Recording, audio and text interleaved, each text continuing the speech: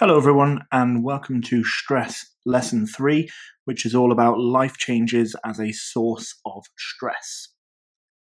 Okay, so just very briefly then, life changes are big events that take place in our lives. The really, really important things that don't happen very often. They only happen from time to time. Things like getting married, getting divorced, having a close relative or a friend die, changes in your financial state for better or for worse, new family members arriving, so pregnancy, that kind of thing. They're all life changes and they're not everyday events. However, they are very often major stressors in our lives. Now, the reason that they are major stressors is because they take a significant amount of psychological adjustment to adapt to a change in circumstance. And the bigger the change, the greater the psychological adjustment that we need to make, and therefore the greater the associated stress.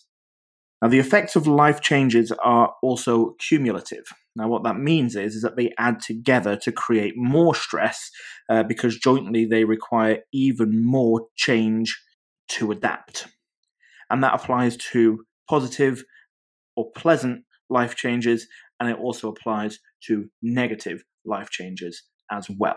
Okay, so it doesn't matter whether a life change comes along that's positive, pregnancy, for example, or being able to move house, or whether it's because you've got divorced or you've lost a job. They're all the same in terms of a life change, and they all require very significant psychological adjustment and adaptation. Okay, so because life changes are thought to be linked to the onset of illness, a lot of research has actually attempted to establish which physical and which psychological illnesses are especially likely to be preceded by stressful life changes. So to do this, researchers have developed ways of measuring life change so that they can conduct research, and use a standardized measuring tool. So because of that, Holmes and Rahe in 1967 created what's known as the Social Readjustment Rating Scale. Okay, and essentially what the SRRS is a list of life events that you can see here on the right-hand side of the screen. And with every life event comes a score, essentially, of how stressful it is. And that score is an LCU, which is a life change unit. The more stressful the event, the more life change units it gets allocated. Now, as you can see on the list there, they're not all negative. Now, they start off fairly negative, don't get me wrong, but for example, quite close to the top there, you've got marriage, let's say. So marriage is, well, it should be a positive thing, so it isn't just about negative stuff. So this is what I was saying earlier.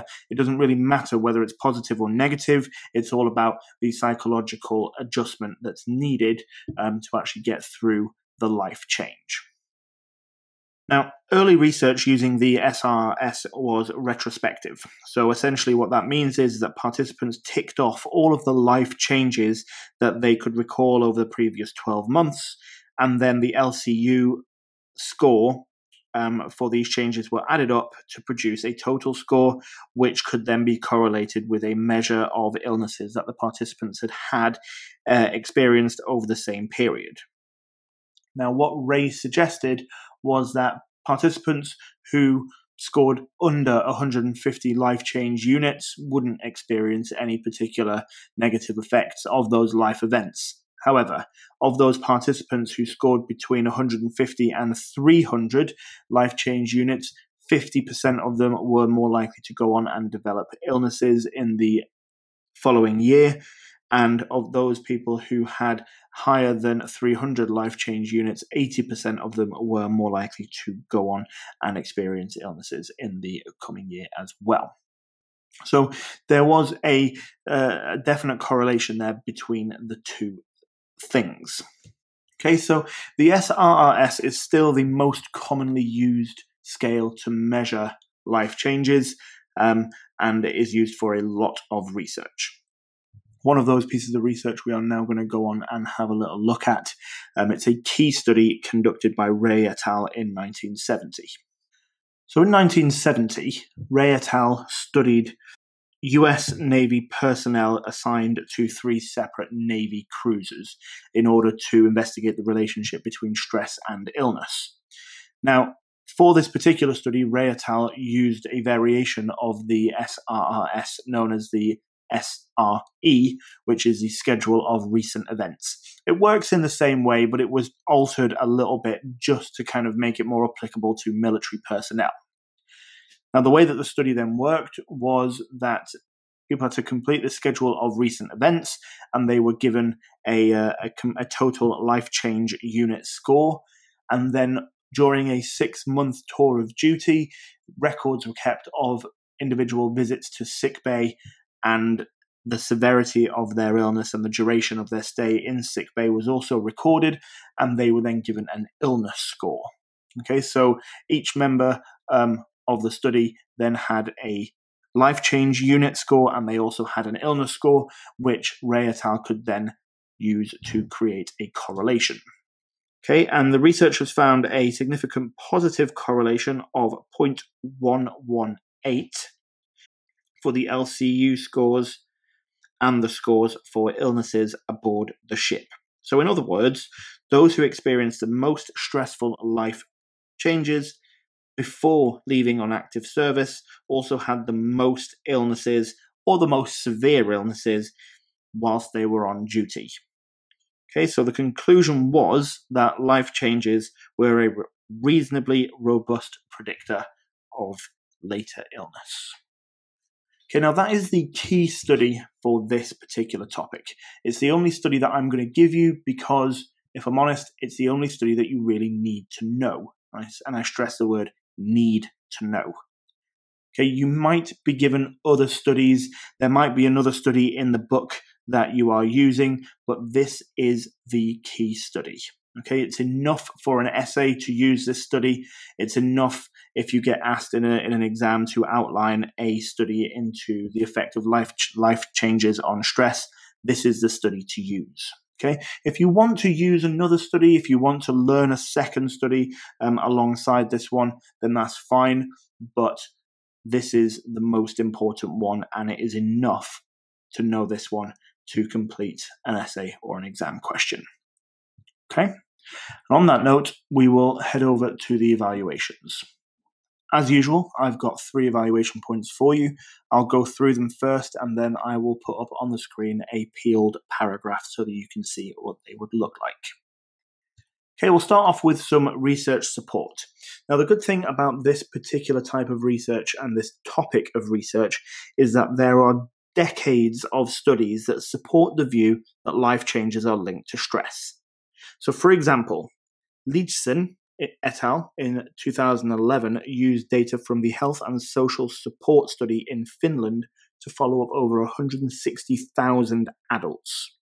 Now, these adults did not have asthma at the beginning of the study.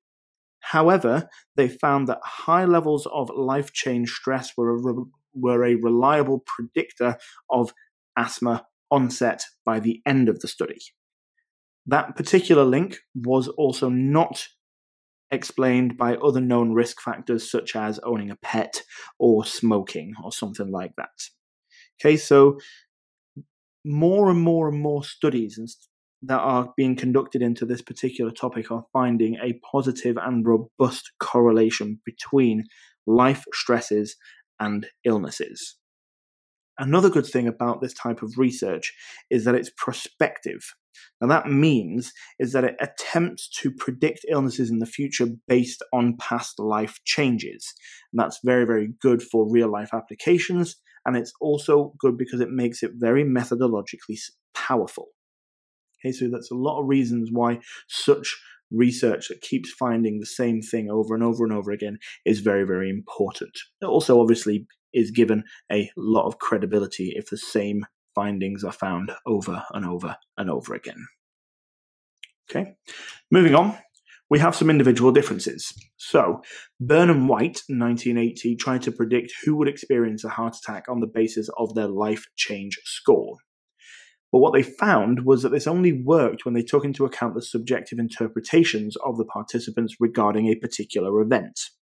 The problem is that people don't all experience an event in the same way, because there's a lot of stuff that goes around an event which also impacts how we feel. So, for example, somebody who, let's say, moves house. Now, moving house is a horrible and stressful event in any case.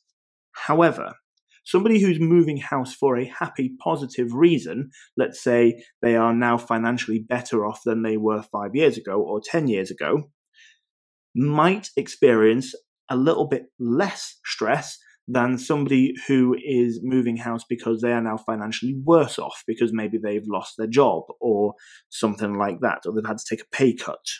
There's going to be more stress involved in that type of a house move than in a house move that has happy circumstances surrounding it. Equally, somebody who gets pregnant, for example. Pregnancy, again, is a very stressful thing for most people. However, somebody who is unexpectedly pregnant might be a little bit more stressed out about it than somebody who was expecting to be pregnant. So again, individual differences play a very, very important part, because not everybody is going to experience the same stresses in the same way, because there's a lot of stuff that goes around a stressor and around an event which can also affect the way that we feel. Okay, so the classic life change approach fails to consider the impact of individual differences in how life changes are perceived. And because of that, the validity of life changes as an explanation of stress is reduced. Okay, and then the final one is a lovely correlation versus causation point. Okay, most life changes research is correlational. And as ever with this type of research, it is very, very difficult to know what is the exact nature of the relationship between life changes and illness. And because we're not justified in drawing conclusions about cause and effect based on correlational analysis, we also can't claim that the stress of life changes causes illness. It's very possible that some other causal factor, for example, having less money, having a certain personality type, whatever, could explain the relationship. Okay, so the effects could also be indirect rather than direct. Okay, so it's a very, very tricky relationship there, because actually we cannot imply cause and effect. Okay, right, those are the evaluation points that I'm going to give you. Here are the peeled paragraphs. So right there, you've got your research support, you've got your individual differences, and then you've got your correlation versus causation. Okay, remember with this one, you've got a lovely opportunity to really go to town and elaborate on what other factors could be involved. Don't do too much, because you don't want to start waffling, but if you have a look in my third paragraph down, you can see that I go into detail about, for example, personality characteristics and how that could affect how people take on life changes. Okay, so it's a nice one for you to be able to elaborate on if you can. Okay? Right, that is the end of the video. I hope that's been useful, and I hope it's all made sense. Thank you very much for listening.